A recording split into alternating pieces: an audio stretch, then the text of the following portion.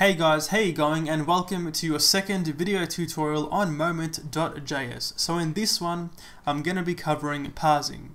And basically in the context of Moment.js, parsing is the act of taking some sort of date-time information and then converting that into a moment object. And the reason why you want to do this is because basically all of Moment's features are based on one of these moment objects, which means in order to actually use this library, you'll need one or more moment objects. So in this video, I'm going to be covering some of the more popular ways to parse using Moment.js. So let's go inside the text editor and take a look at one of the more basic ways to create a moment object. So this is going to be creating a moment object for the current date and time. So we can say here the current date plus time. This is done by, well, we can simply just real quickly here assign a new variable called m equal to, and we can say moment just like that. So calling the moment function without passing in any arguments is going to give us a moment object for the current date and time. So I can just simply console.log here m. I can save this and refresh the browser, and we have this right here. We get the moment object in the console, and if I was to expand the prototype, we can see here we get all of the methods, or at least most of the moment methods right here. So this is like a beefed up date object. So that's that. So the thing is, right, when you create these moment objects, they are by default in local mode, which means when you're displaying or formatting your date or times from one of these moment objects, by default, they're going to display in your own local time zone. So I can demonstrate this. Let's go back inside the editor, and I can say down here console.log. I'm going to log out the value of the toString method called on the moment object. So we can say here m.toString, and this is going to give us the date time of this m moment object in my local time zone. I can then do what's called a toISOstring. So this is going to be the toISOstring method on the moment object, and this one is going to give us the m moment date time string in an ISO 8601 format, and also it's going to be in UTC. So I can save this and refresh the browser, and we get here Monday, May 20, 2019 at 9:06 p.m. GMT plus 10. We can see my 10-hour UTC or GMT offset is being displayed here. So this conveys that this object is in local mode. This one, this method always returns you the UTC value, and also in the ISO 8601 format, we can see here we get 11, so the 11th hour, which is obviously 10 hours behind my local offset. We also get the Z to once again confirm this is in fact in UTC. So I'm going to be, as I keep showing you different ways to parse, we're going to see how these two methods change as we move forward. So let's go back inside the editor and take a look at the second way to create a moment object. So let's go down here. This will be through an ISO 8601 formatted date or datetime string.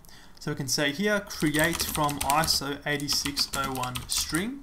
So for example, I can say m is equal to moment and then pass in an ISO 8601 string. So for example, 2019-05-19. And basically, for those of you who don't know, an ISO 8601 string is basically just a standard for displaying dates and times.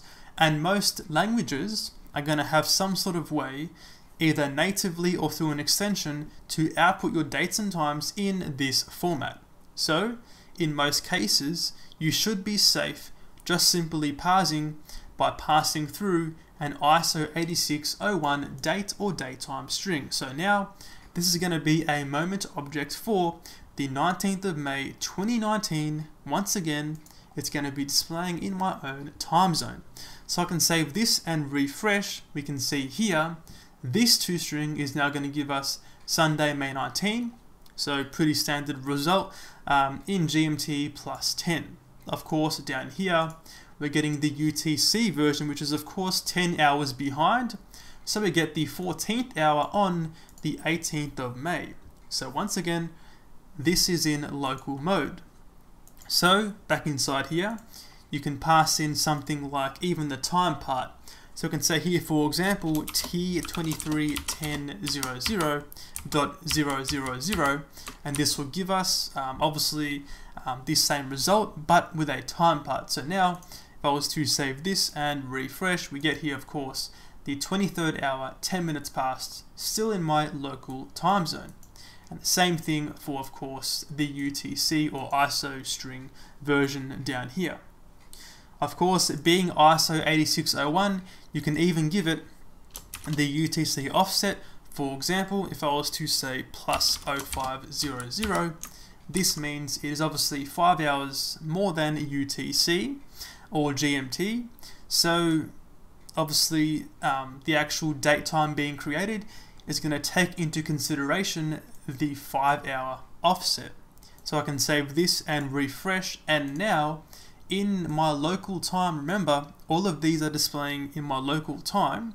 In my local time we get here, of course, 4:10 a.m. and now it's May 20, so the offset has been applied, and of course we get the UTC once again being adjusted based on that UTC offset. So that is how you parse using an ISO 8601 string. Alrighty, cool. So the third way here is going to be parsing using a format. So this right here is probably the most recommended way to parse using Moment.js, and this one is going to guarantee that you'll get accurate results each time. So for example, I can say here m is equal to moment. I'm going to pass in here a random datetime string. We can say here 12/06/2019. This is formatted in Australian format. So in Australia, we write the day and then the month. So maybe a 14 would be a better example. So the 14th of June 2019 in Australian format at 4:50 p.m. So if we want Moment to accurately pick up this day, then we can pass in here as a second argument, we're going to pass in a format. So what we can do is we can reference the documentation. So go to the documentation here, go down to the string plus format section, then scroll down here. We can see we get all of these input tokens. So basically what you're going to do is you're going to find which one of these matches up with each part of your datetime string, and then you're going to give it the values right here. So for example, we have here a 2-digit day. So back inside here, we can find the 2-digit day right here for day of the month. So we can pass here DD and then / to match that right there. We have here a 2-digit month. That's going to be MM, then / a 4-digit year. That's going to be YYYY. Then a space. Then we have here an hour. So back inside the documentation, we can scroll down to the time section. We can see an hour with a single digit is going to be a lowercase h. So back inside here, we can say h, then colon, and then mm. That is for the 2-digit minutes, and then capital A for the PM or AM. So now we have successfully and very accurately told Moment what kind of format this is in, so then it can actually give you an accurate and well-formed date object. So now I can save this and refresh the browser inside here. We get now Friday, June 14, 2019 at 4:50 p.m. in my own local time zone. So it works really well, and of course the UTC ISO string right there. So that is the second way, and probably the best way to parse using Moment.js. The fourth way here is going to be parsing using milliseconds since epoch. So as we know, epoch is, I believe it is January 1st, 1970. So of course, if you're going to parse in milliseconds, you can just say moment and then pass in here your milliseconds. So for example, we can say 600,000 milliseconds is going to be 10 minutes. So we can say here create using milliseconds since epoch in brackets 1st Jan 1970.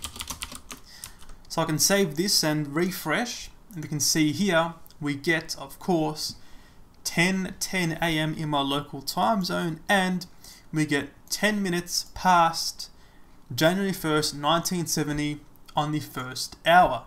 So we can see clearly now how this is going to give us the UTC formatted date, and of course it works just fine by passing in your milliseconds just like that.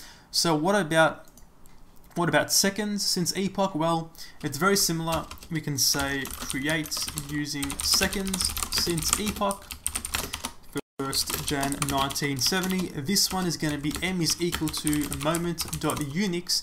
We can pass in here the seconds. So in this case, I believe this will be 2 hours. So the .unix method here is going to allow us to do this with seconds as opposed to this without the .unix method. So now I can save this and refresh. We get now 2 hours past the 1st of Jan 1970, and of course, once again, still in our own time zone. Alrighty, cool. So now we come to the part where we can actually make this UTC mode instead of local mode. Obviously, everything up to this point, it is outputting my GMT offset. In this case, in the editor, if I was to say m equals moment.utc, just like that, in this case, it's going to create a moment object in UTC mode. So now, if I save this and refresh, we can see here we get the exact same time for both of these outputs because the time zone right here, or the GMT offset, is 0. So now all of the displaying and all of the output is in UTC or GMT. So essentially, you can use, I believe, all of these methods for parsing the same way you would in UTC. So for example, if I was to simply pass in this right here into here, including the +5 hour offset, save this and refresh, and it's still going to be displayed in GMT +0. Okay, so now essentially with this moment object, you can then use all of the moment features, or at least most of the moment features, from one of these parsed moment objects. And that is all for parsing. Thanks for watching, guys, and I'll see you later.